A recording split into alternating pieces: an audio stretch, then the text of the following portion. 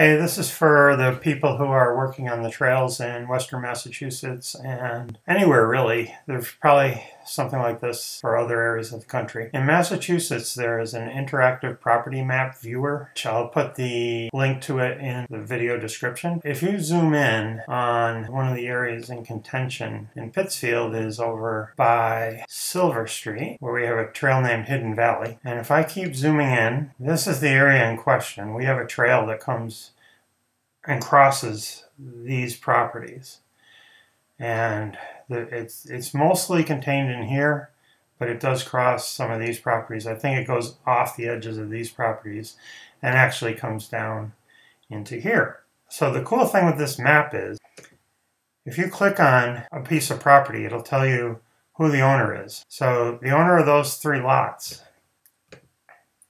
is the Commonwealth of Massachusetts. The owner of all this land is the Commonwealth of Massachusetts. But the question is, who owns this lot? Elton Ogden. Who owns this lot? Lynn Martinowitz.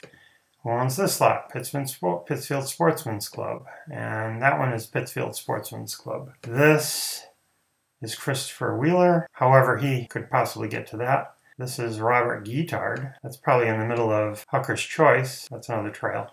Town of Lanesboro owns some land, so that might not be an issue using that land.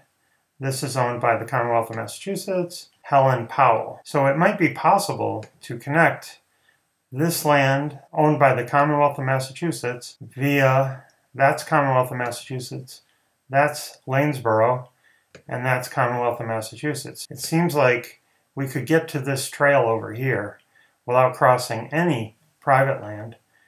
If we utilize these 2 parcels, we could avoid these 4 parcels. Or since we know who owns all 4 of those parcels, we could ask them to sign a liability waiver, possibly like they do at the Kingdom Trails. That might help in Balance Rock, October Mountain State Forest, anywhere where we have issues where we're using private land for mountain bike trails.